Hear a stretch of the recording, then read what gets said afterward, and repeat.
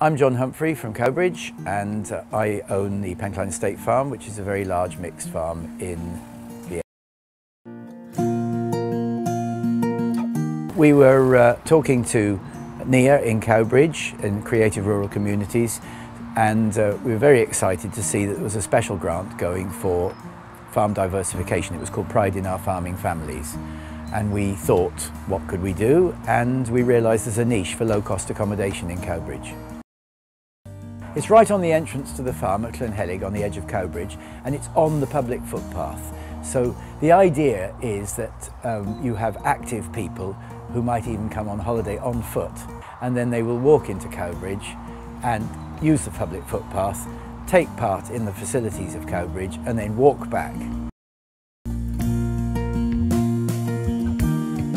I think the only difficulty was it was always dependent on planning, and because the planning process is serpentine at best, even though there were no hostility about it, nobody objected, it was absolutely fine, the problem was you didn't dare get on with it in any way until the plans were through. Now the grant was very, very much time bound, and yet you were up against the planning process, which is incredibly elastic.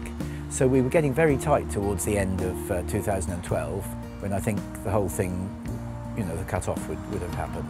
But we first filled in the form, I think, in January 2012, and you were supposed to sort of get on with it immediately, which was a bit unrealistic. So I think that could have been crafted better. But the actual process within Creative Rural Communities was really straightforward. CRC were very, very helpful all along, but the planning process in the Vale of Glamorgan is always incredibly complex. The whole process was quite easy. I think if you weren't reasonably computer literate, you would struggle with it. So if it was and it was over the top for a very small project. And I think a process like that we went through for a very large grant, so I was very happy to do that, would have been over the top.